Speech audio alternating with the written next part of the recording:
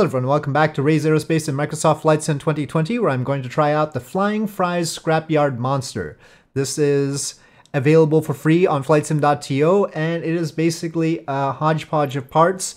I will describe it based on what they said on the website. It says a fictional aircraft which stands by its name, an improbable mix of random objects found in a scrapyard. Not really random though, because at the heart of this assembly lies a stunning Cosworth Aston Martin V12 engine. So yeah, that's quite a lot. That's not something you'll randomly get at a scrapyard, but anyway, 1,000 horsepower, 1,060 horsepower in fact, 2,700 Newton meters of torque. Its empty weight is only 830 kilograms, and its never exceed speed is 250 knots. It's got 4K to 8K PBR textures, and so the install size is over 2 gigabytes. So it's not trim. Let's put it that way.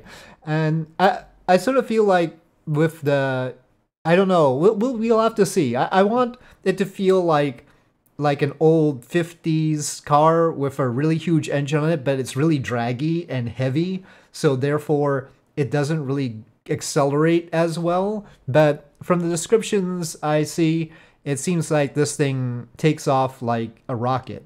So we'll find out. We will weigh it down. It has ballast. Because the frame is so light, the empty mass is so light, that they added nearly a ton of ballast to it.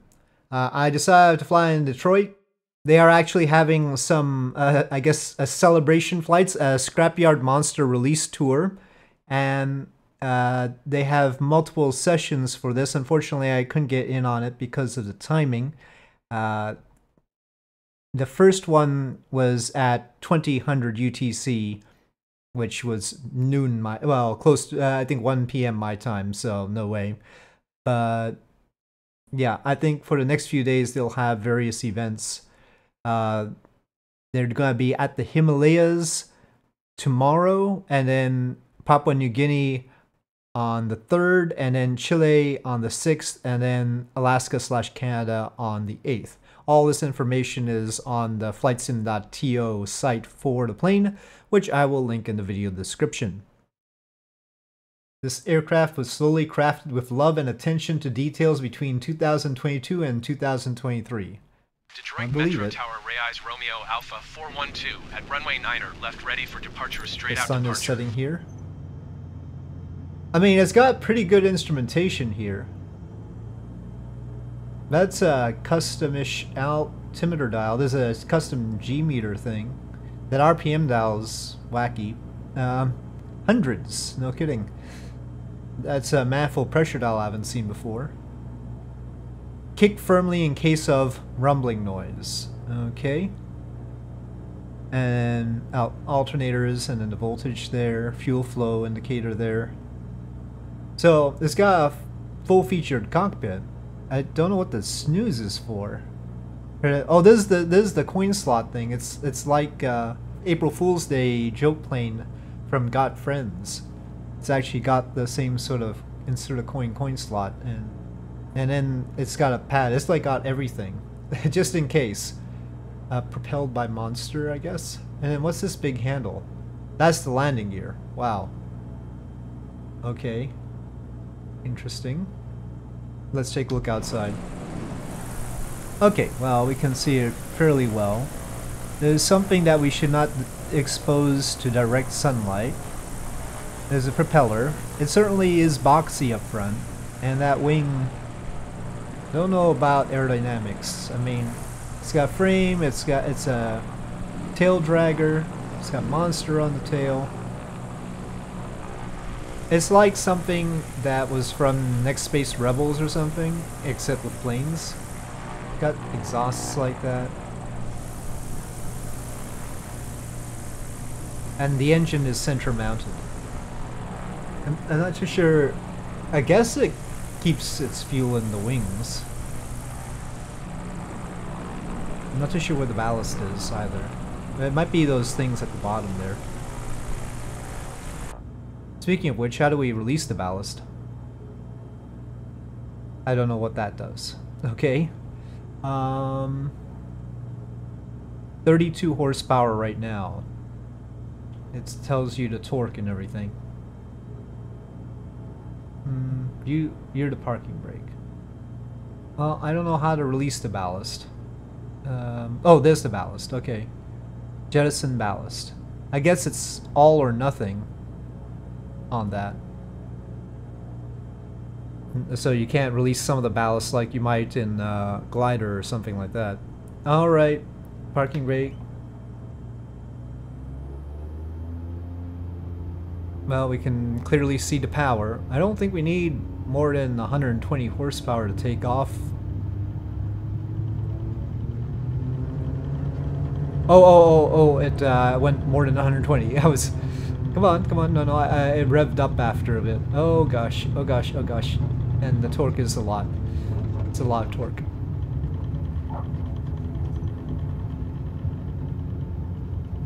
Oh, fudge. Well, that up ahead is sort of like a runway.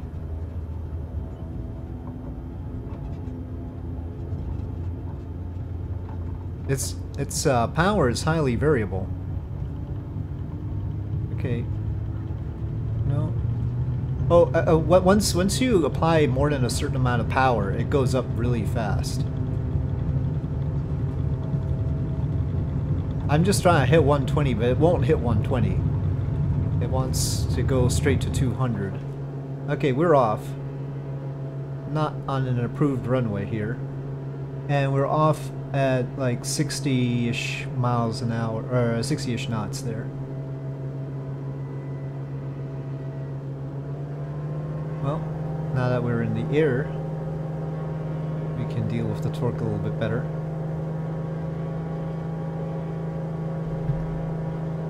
I didn't see trim wheels, but they must be here around somewhere. I'm trying to trim. But yeah, my throttle setting is constant, but the horsepower is going up.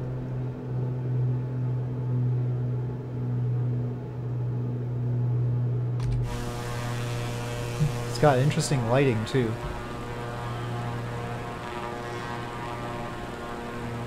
Well, I haven't even pulled the gear up. Gear up.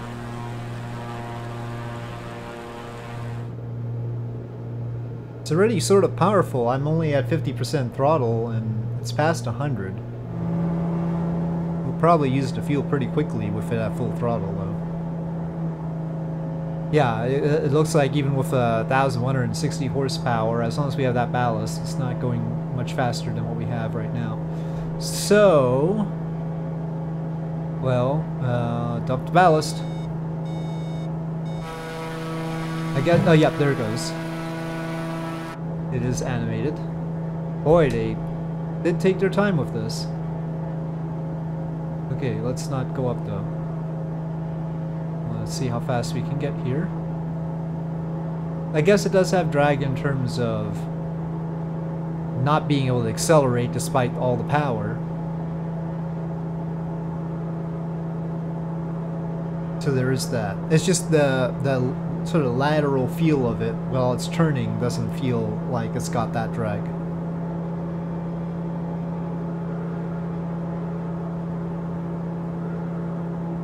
But certainly the sort of straight line feel of it makes it seem like it's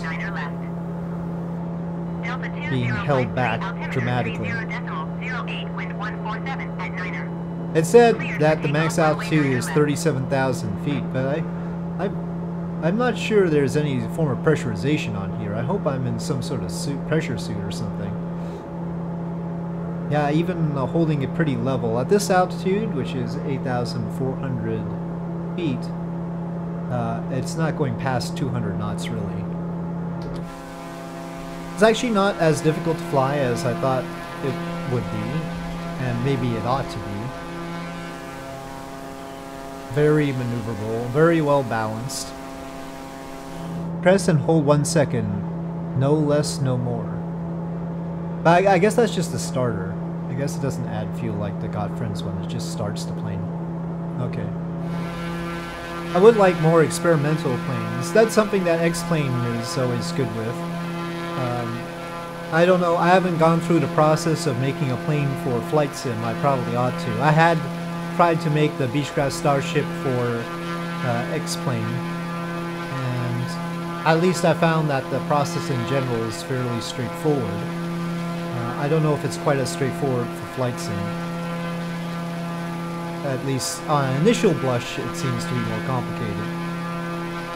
But yeah, it'd be interesting to get experimental planes in here, especially if they're high quality like this one is.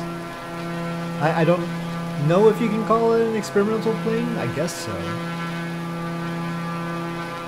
You know, there's fictional and then there's experimental. Experimental connotes a certain amount of realism where you're trying it out and expecting certain dynamics. I don't know, it's not impossible for this to fly the way it is.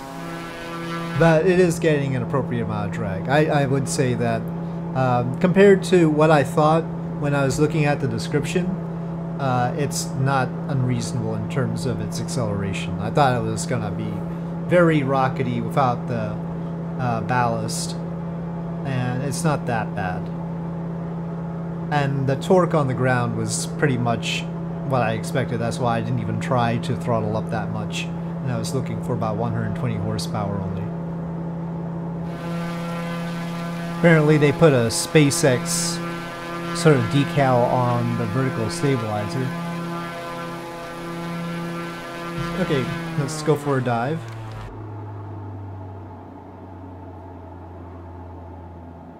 That's interesting. I only have it at 25% on the throttle, but it's showing a negative horsepower there.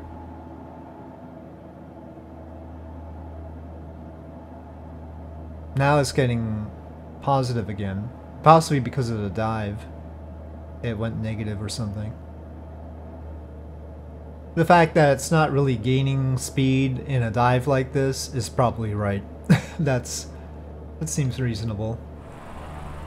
I don't think this is the flyover that baseball fans were expecting.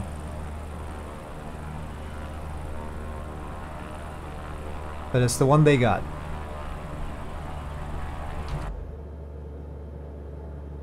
So if I try and level out with only it's reading some variable number, sometimes negative horsepower as I pull up. Let's see, 175. I've got a 175 horsepower. I suppose the variability in the power has to do with the engine, and they might have actually researched that. The engine is interestingly quirky. At least from the way it's reacted to my throttle so far. Well, I suppose I should try and land it. But yeah, very stable. Not a huge problem to fly. Taking off, though, will be a challenge. The negative horsepower thing, though, I'm not too sure what to make of that. Landing gear down. The sound inside the cockpit is actually fairly mild. It is a tail dragger. I have trouble with tail draggers, but somehow I feel like this is not your normal tail dragger. But then again, it's got the torque, and so we'll see. But apparently it can cruise at 50 knots, so we know we can land at a fairly low speed. And I'm just keeping it to the throttle I have right now, which is under 100 horsepower at the moment. I'm probably causing a lot of pain for a lot of traffic here at Detroit Metro. About 100 horsepower. Coming in from pretty high here. Going to 119.25 Air Shuttle 6362.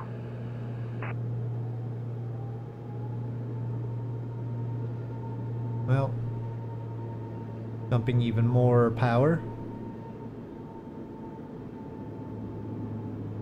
Oh, it's going negative.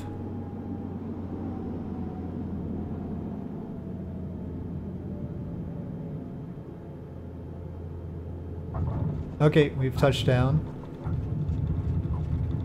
I'm definitely not gonna put on the brakes. That's always bad with tail draggers. I'm just gonna throttle down. Don't know what effect negative horsepower has as far as tail dragging is concerned. Eek.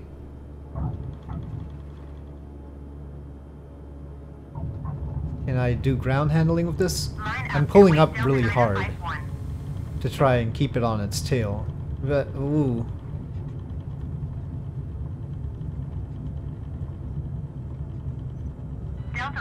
Well, I'm trying to go off here.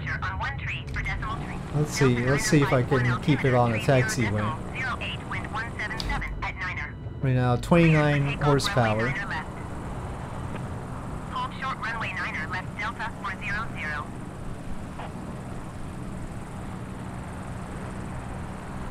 Okay, maybe at this level it's okay. We can steer it and keep it going. Basically in the blue area on the airspeed indicator there. We gotta try and take off in a way that isn't all over the place. Let's see. That's a lot of planes around. Okay.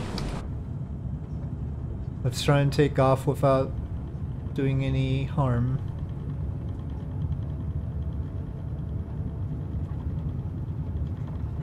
Ooh. It's not even that much horsepower. Okay, no, I give up. Yeah, takeoff is gonna take some extra practice. Let's get in daylight before I finish. There we go. We haven't been showing it in all of its glory. Well, here it is. I do not seem to have a pressure suit, so probably going up to 37,000 feet or trying to would not be a good idea. Look at the wear on the tires. They certainly meant it about the textures. They've put a lot of wear and tear on everything. But alright, there you have it. That is the Flying Fries Scrapyard Monster. And with that, I'll say thank you for watching. Hope you enjoyed this video. If you did, please do press like. If you have any comments or suggestions, please leave them in the comment section below. And I'll see you next time.